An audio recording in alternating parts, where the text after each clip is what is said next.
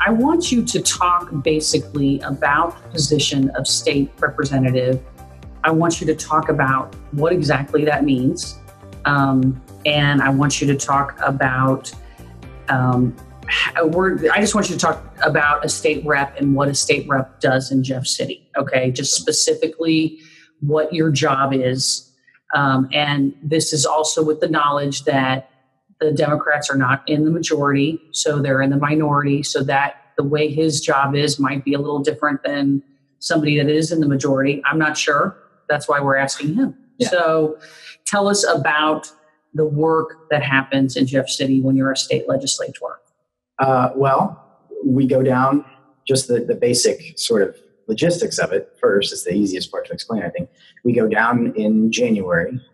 Usually it's the first week of January, and we are in session from the first week of January until the second or third week of May, depending on some different factors that I'm not sure anybody really truly understands all the way, but usually we don't go past May 18th.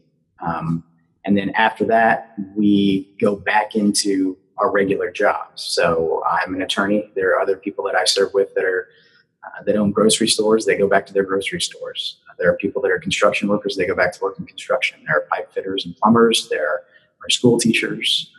We run the gamut in terms of employment, and everybody goes back home after that May 18th date.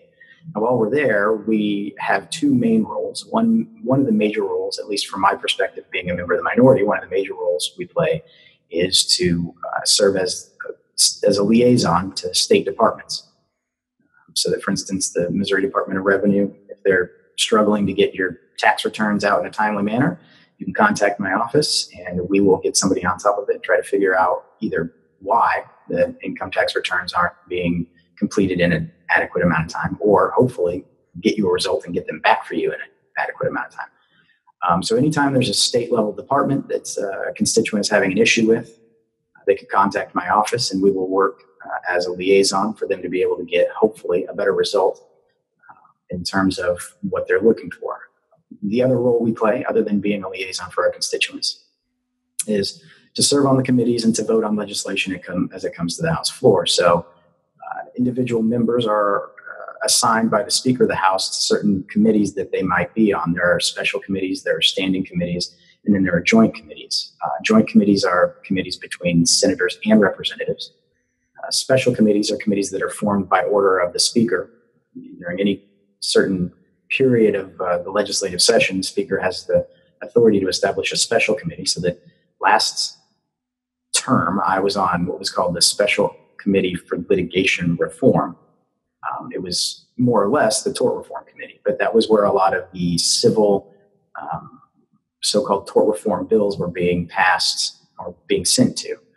And then the standing committees are committees that have and will continue to exist for probably as long as we have the system of legislation that we have now. So that, for instance, the Education Committee is a standing committee, Agriculture is a standing committee, and the Judiciary Committee, which I'm on, is a standing committee. We also have Economic Development, which is a standing committee. I'm also on that.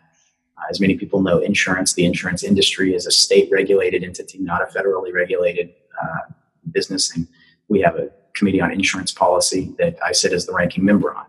So we sit on those committees. Bills are filed.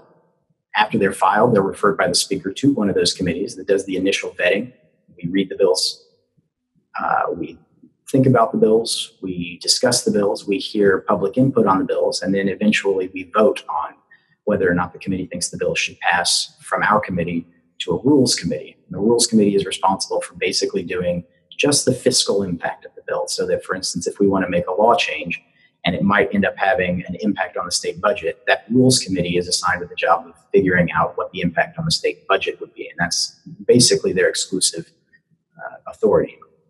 And then from there, it gets referred back to the floor. If the majority floor leader wants to have the bill called to the floor, he will recognize the representative that initially filed the bill, and that representative will have the opportunity to stand up, have the bill introduced, have the bill titled, and then proceed to having the bill perfected, which is an opportunity for everyone on the floor, all 163 members of us, to offer amendments and see if we can get them on or not.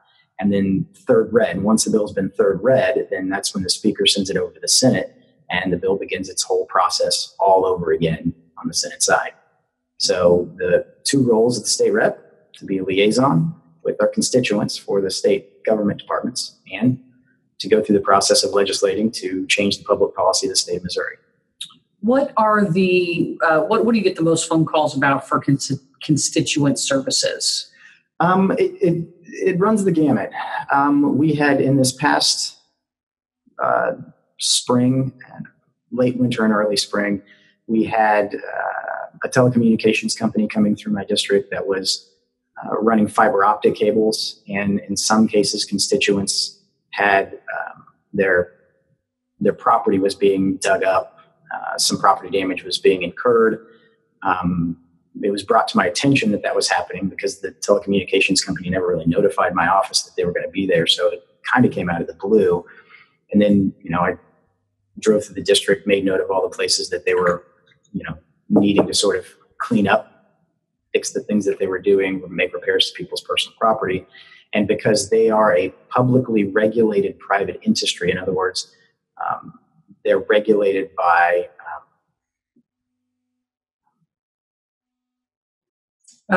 utilities, like the Board of Public Service Commission. Public Service Commission. Okay. So because they're regulated by the Public Service Commission, that's a public entity, more or less, and they could contact my office. I would liaise with the company that was installing them and make sure that they would come back and fix the property as necessary, because if they wouldn't, then they would have to answer to the Public Service Commission. The Public Service Commission has the authority to levy fines, and they're the ones that regulate who gets the next contract with the state in terms of private companies providing public service such as that. So having that track record of taking care of people, taking care of constituents' property might interfere with the company's ability to go back in and get a new contract next year too. So that was one of the ones we got calls on frequently this last year. 2 years ago, Gracemore was having the neighborhood of Gracemore, which is that neighborhood of Kansas City that sits right below the Clay Como Ford plant, just south of the Clay Como Ford plant. They were having a very serious problem with power outages. I was able to contact KCP&L and get KCP&L to commit to replacing the grid. And last summer and this summer, they have experienced a dramatic reduction in the number of power failures that they've experienced over the summers. 2 summers ago, they had, of the first 7 weekends in summer, and I count the weekends in summer as from the day school lets out to the day school starts.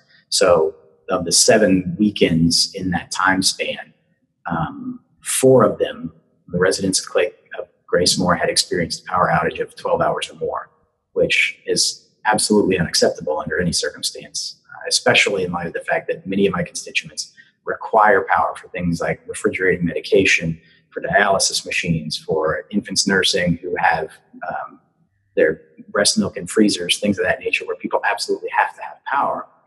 Spending 12 hours more without power is not something that any of them should ever have to experience, especially if they're paying their power bills on time. So got in touch with KCP&L, got them to commit to replace the grid and to making the changes that they needed to make in order to provide a better service, and we were able to successfully do that. That was the big call 3 years ago that most people were calling about and concerned about. Other than that, we have a regular group of people that call in about their income tax returns being delayed. We have a certain number of people that will always call and make suggestions on legislation, things that they think need to be changed, which is always helpful. I like hearing from constituents, especially if they have what they think is a good idea or what is a good idea on a law change that we might want to see. So I encourage that kind of stuff. That kind of contact is important to me.